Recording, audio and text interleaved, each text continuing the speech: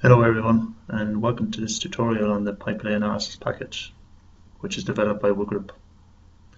The purpose of today's tutorial is to provide some best practice advice on how to set up and validate models in PipeLay. So the model component in PipeLay is one of the key components in that it brings together all the various building blocks or subcomponents that make up an installation scenario. In the model component, we essentially select what lines, vessels, and seabeds we want to combine together in an installation scenario. To show you how the model component works, I'm just going to quickly build a sample model. So this particular model is a shallow water SLA scenario, and the steps are very straightforward. First, I need to define a water depth, so shallow water depth. Then I need to select what seabed I want to use in the model. So in this project there's only a flat rigid seabed.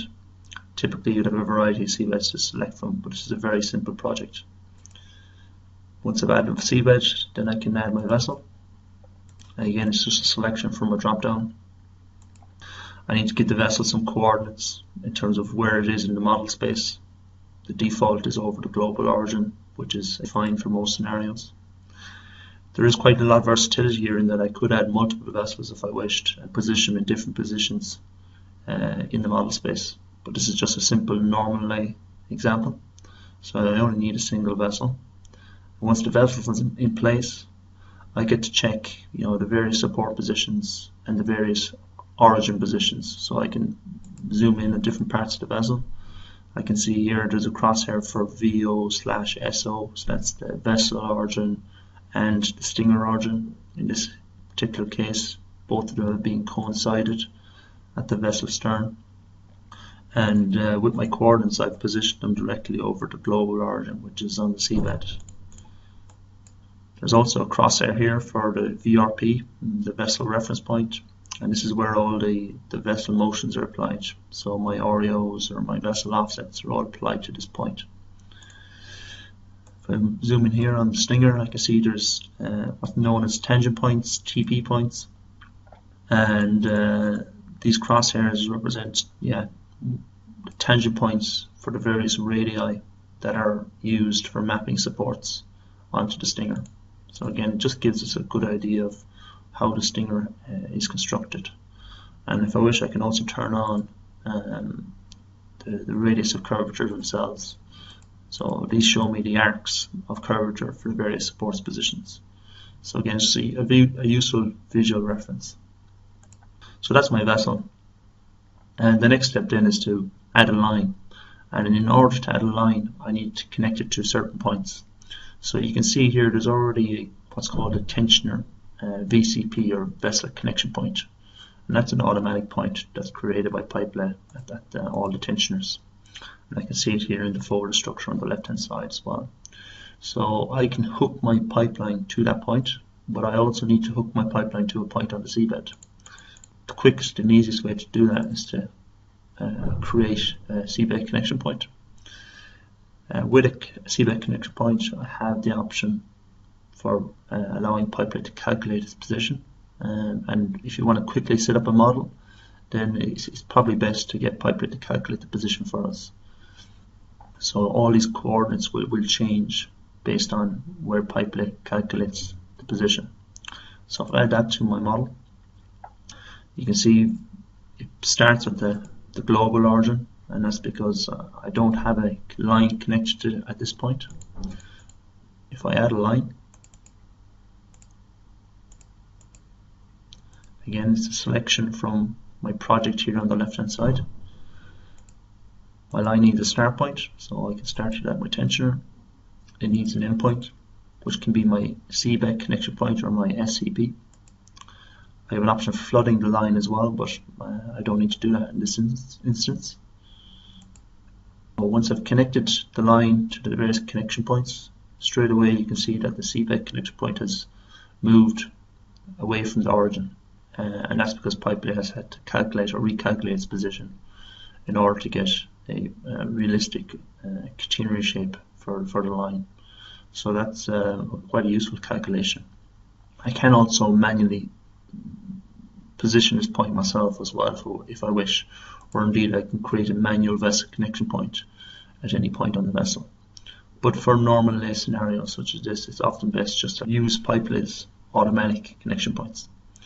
So that's a model that has been quickly assembled. I suppose I haven't really kind of talked about common problems or issues that you may wish to keep in mind when you're building your models in PipeLay. And in order to kind of discuss those issues, it's probably best to look at a separate model. So if I click on a different model here in the project, and this model has some inherent flaws in it, and these flaws will cause issues when it comes to running the analysis or an analysis on the model. And often a poorly defined model will result in convergence difficulties. I can show that actually through running analysis on this particular model. So this is a normal lay analysis. I've selected the model in question, and when I run the analysis on this model, I will find that it inevitably runs into convergence difficulties. So you can see here there's an error, solution has failed to converge. And below there then there's a tip. These tips usually give you an idea where the problem lies, and this particular tip is telling me to review the model setup and make sure it's physically reasonable. So obviously there's more than likely something fundamentally wrong with the model. So what is that? If I go back to the model component itself, what I need to do now here is validate the model setup. In order to validate a model, there's a series of steps we should undertake. The first step is to look at the connection points. And the connection points themselves need to have appropriate boundary conditions defined. So in the model isn't concerned with boundary conditions. You're simply hooking the line to the connection point in the model. But the model is passed to the analysis engine, and the analysis engine requires boundary conditions. So if I select one of my connection points here, you can see there's these DOF inputs, or degree of freedom inputs, and these are the boundary condition inputs for the connection point. So the analysis needs boundary conditions to restrain the line. And if it doesn't have boundary conditions, then the line is free to move. And if the line is free to move, then inevitably it's going to run into convergence difficulties for static analysis, because the static analysis assumes no movement. So I can see straight away here that these boundary conditions have been left empty, and that's not really appropriate, or it's not physically reasonable.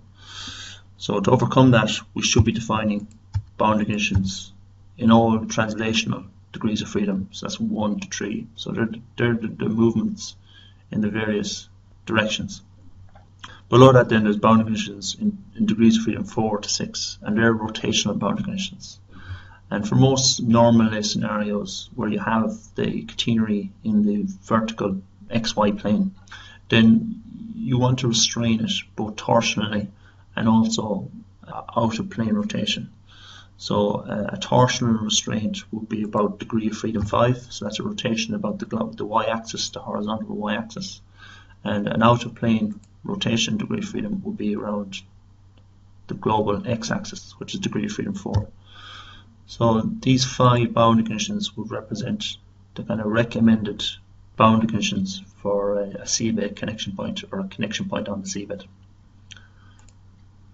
If I look again at my other connection point, my line is starting at my vessel connection point VCP1. It's ending at the fixed connection point FCP1. So I've already looked at FCP1. If I look at VCP1, I can see here again that the boundary conditions have been left empty. Now, if my line is attached to a tensioner, then the tensioner itself will provide some boundary conditions. So the tensioner will restrain the pipe from translational movement. What it won't restrain it for is rotational movement. So again, the torsional degree of freedom will be free unless I specify a boundary condition in DOF5. And similarly, I don't really want any out of plane rotation at my tensioner, so I need to specify a boundary condition in degree of freedom 4. So the boundary conditions covered. And obviously by addressing that, it will help the model converge. However, I can also see another issue with this particular model, and that relates to what's happening here at the stinger tip. At the stinger tip, I can see there's quite a bend in the pipe, and this is very unreasonable when you consider that the pipe is essentially a rigid arm. So this level of deformation is quite excessive, and the analysis would probably run into conversion difficulties as it introduces nonlinear material properties, because essentially a hinge is going to form at this point. And obviously from an engineering perspective as well, you never want your pipe to display this behavior or encounter this behavior. So what's causing it? Well, it's really quite simple, quite straightforward. The length of the line is too long for the distance between the connection points. PipeLay's model component is very versatile. We have control over where we position the points and how long the line length is. And that's to give or to allow the user to build very general scenarios. However, it does mean the users need to keep in mind what's happening when they're defining their lengths and their positions for their connection points. And they need to validate that the departure angle of the pipe is in line with expectations or what can physically happen offshore. And in this case, it's not physically reasonable. So how do we overcome that? Well, there's two options. We can either shorten the line in order to get a more gradual slope on the pipe, or conversely, we can move the connection point further away from the vessel. They're both manual changes, and there might be certain fine-tuning required for that. But if we remember my original model, I used an automatic connection point. So I'm going to try apply that in this instance as well.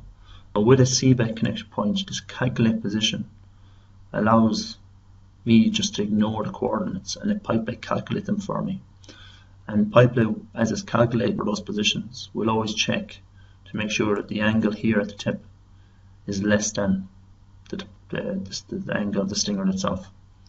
So that means we get a nice smooth transition at the stinger tip. So let's put that into practice.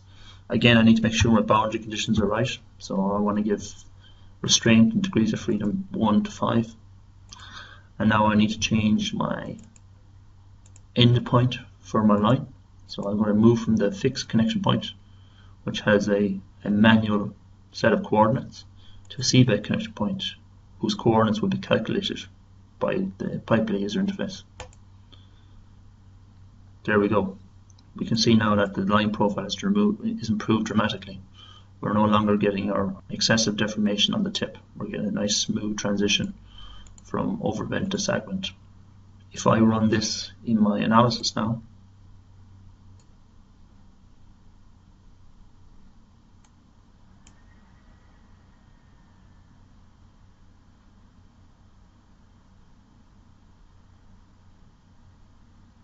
you can see now the analysis has successfully converged and has actually ran to completion. Those two changes, the application of boundary conditions and also the more appropriate positioning of my seabed end, has improved the model and improved the robustness of the model. So just to go back to my connection points, you can see here that originally the line was connected to my VCP, my vessel connection point. So this is a manual point, and that is fine. There's no reason why we can't use a manual point. But for ease of setup, I would always try to use my tensioner connection point. And again, and the simple reason for that is that the coordinates are calculated for me. So I don't have to manually define each of these coordinates. The user interface will calculate them based on the position of the tensioner. So it's just for ease of use. I would recommend that you always try to use automatic connection points, whether it be at a tensioner, whether it be at the seabed, or whether it be at some support.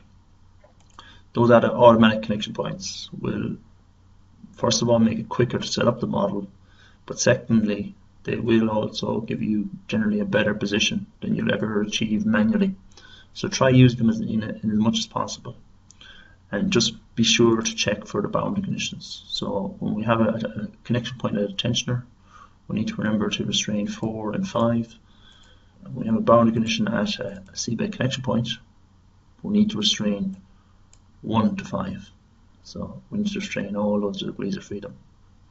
And when we do that, and we make sure that the line profile looks reasonable, with no severe bending of the pipe, or indeed stretching of the pipe, then we should get a converged solution.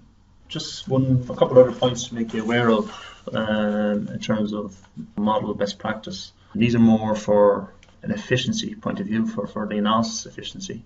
We should always try to achieve an optimum line length or an optimal number of elements. So if we have too many elements in the solution is going to take that bit longer to complete, particularly for dynamic analysis. So we should always try to keep the line length short enough to give us a reasonable runtime, but also we want to make sure it's long enough that it physically represents the actual pipe continuing in reality. So if I look at this model here, I can see there's quite a stretch of line on the seabed, and while that's fine from a convergence point of view, it will make our runtime that bit slower. So in this particular case, I think it's warranted to reduce the length of the line, and possibly looking at the ruler bar here, possibly by a couple of 100 meters. So if I go back to my line component, I can quickly adjust this or refactor this to take off, let's say, 300 meters of pipe. Going back to the model, then I can see now that my seabed connection point has been recalculated, it's been repositioned. I still have a smooth profile, but the amount of excess line on the seabed has been reduced. So that's a real benefit for the runtime. And again, it highlights the advantage of using a seabed connection point, an automatic connection point. If I was using a fixed connection point, I'd have to move the point myself after adjusting the line length. But because I'm using the automatic seabed connection point, PipeLay is moving it for me. So I suppose you're probably asking, well, what's a guideline length for a given water depth? And it actually does vary depending on the water depth and depending on whether you're dealing with S-lay or J-lay. But if we focus on S-lay, kind of guideline values for the line length or recommended line lengths. So for shallow water like this, you will be talking about anywhere between 15 and 35 times the water depth. So you take your water depth and you scale it by anywhere between 15 and 35, and that will give you an approximate length for your line. Obviously, the shallower it is, the larger the scale factor. For deeper water though, the scale factor reduces, and if we go to a deep water scenario, so we're talking about water depths in excess of a couple of 100 meters, then the scale factor reduces dramatically. So you could be going to just 1.5 times the water depth or 3.5 times the water depth for your line length. So it's worth keeping those kind of scale factors or ratios in mind when you're defining your lines in PipeLay. That being said, more than likely in a future version, the software itself will calculate the line length based on the water depth. So I think that's pretty much it for the model components. There is more advice provided in the best practice technical note, which you can get in the PipeLay documentation set. And that's a good document, not just for the model components, but also for all components in PipeLay. So I would recommend referring to that. Even if you're an existing user, there will be useful points in it and more detailed points than I would have provided here. So that's it for me. I hope you've found this a useful tutorial. Obviously, if you have further queries, you can feel free to contact us at software.support@mcskenny.com. Thank you for your time today.